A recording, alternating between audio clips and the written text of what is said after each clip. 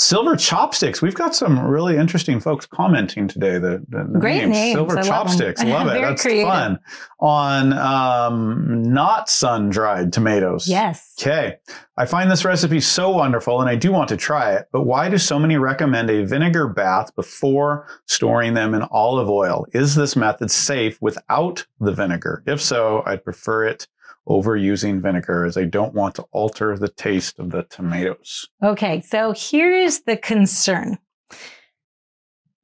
There is a concern that botulism can live in fresh vegetables that have been submerged in olive oil. So there's long-standing old-fashioned preservation techniques where you take something, say, like a pesto, something fresh, and you just coat it with olive oil and stick it on your shelf and preserve it. And amazingly enough, the flavors of those things actually preserve really well. Wonderfully well. The problem with it, though, is that botulism spores can live in a high moisture content. And of course, they thrive, and that's where they get dangerous, is in a oxygen-free type of setting, like a liquid submerged in olive oil, covered in olive oil.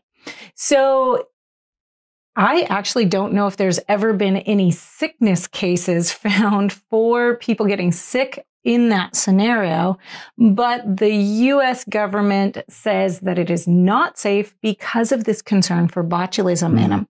Now, where there gets to be a confusion is that people maybe overgeneralize that you just can't store anything in olive oil then. But a sun-dried tomato that is completely dried has no moisture in it. The botulism cannot live, it cannot grow in that environment. So therefore, you can take a completely dried tomato or tomato slice and store it in olive oil and have it still be safe from botulism. So you do not need to wash your tomatoes in vinegar in order to safely store them as long as they are completely dry. There's no moisture left in them. People are doing that as an extra layer of safety against botulism. There's really no evidence that just rinsing a vegetable of any sort in vinegar would protect from botulism at all. So it's kind of a misguided approach anyways, in my opinion.